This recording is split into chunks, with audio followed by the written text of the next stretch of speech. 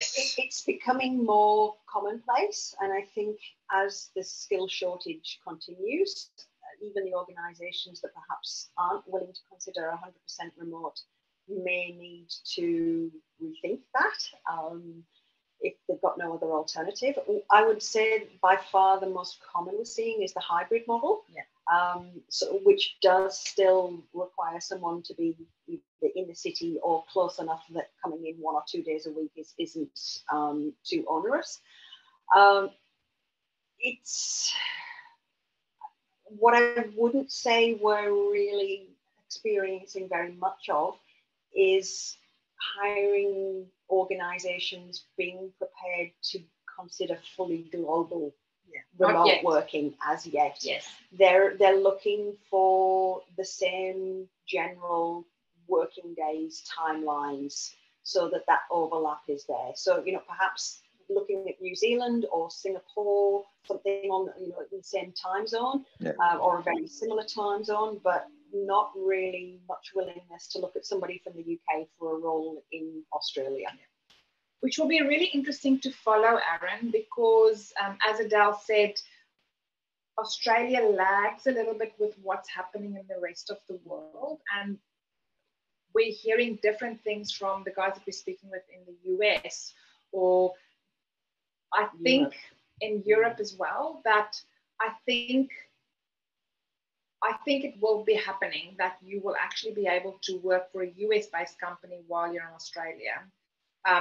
We're not there yet, and it does mean a whole bunch of different things to look at, but I don't think that will not happen, because if you're working remotely, why can't you work remotely from anywhere in the world? And if you think Adele, if you think about it from an employer's perspective, for them to replace you, Aaron, what would that mean for an organization? So to enable you to work remotely is far less pain than actually replacing you as an employee. So I was just thinking when you were talking that some organizations maybe haven't thought about that, or it is in progress. Ask the question. Ask the hiring manager, what does this look like? Are you having conversations?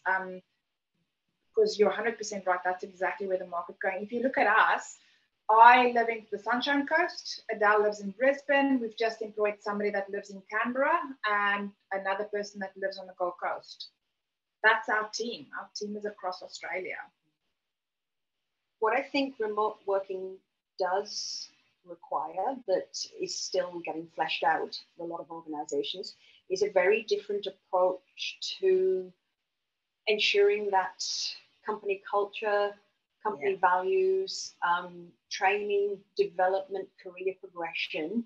I think traditionally so much of the networking and the growth potential comes from the conversation for the 5 minutes before a meeting starts and the 5 minutes after, when you were the first or last person in the boardroom with someone who could potentially have influence on how your career develops. That isn't necessarily there anymore. So organizations are having to think differently about how they manage that and how they compensate for that by putting different approaches in place. And I think that's the piece that's still developing. What I think is also worth bearing in mind as a candidate, if you are, when you're looking at, will I only consider 100% remote roles, or will I look at the 50-50 hybrid, is if you are in one of those transition phases of your career. If you're making that jump into project management from something else, or you're wanting to take a slight more change management angle.